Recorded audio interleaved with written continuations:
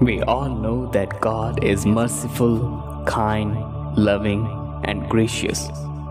He delights in making us happy, prosperous, and graceful. To be gracious means to favor, to show kindness to an inferior.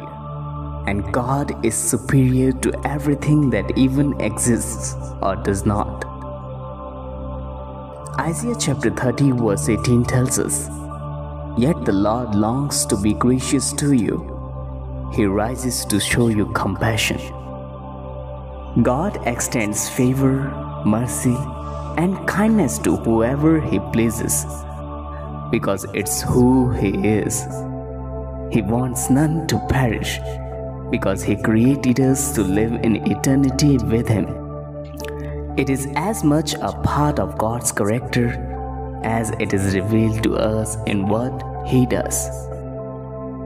He lavishes His love and grace upon us and deeply cares for us.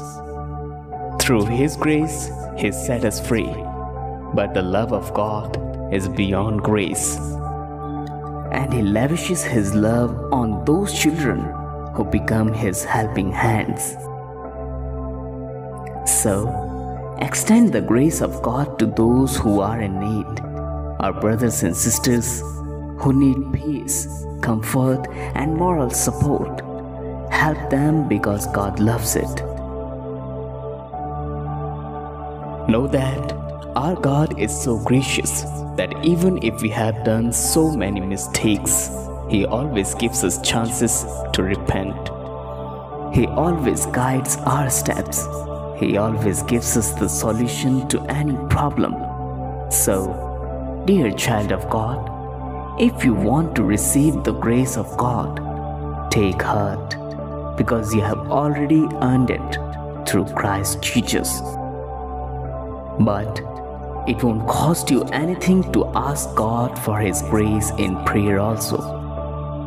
So pray now with me to seek God and His grace. Gracious Lord, I am your faithful child, praying to you for your infinite grace, your abundant love, and your divine power. Lord, you are so good, you are so gracious, and I thank you for all the goodness you have. And also, I claim all your grace today through this prayer. In Jesus' name, Amen.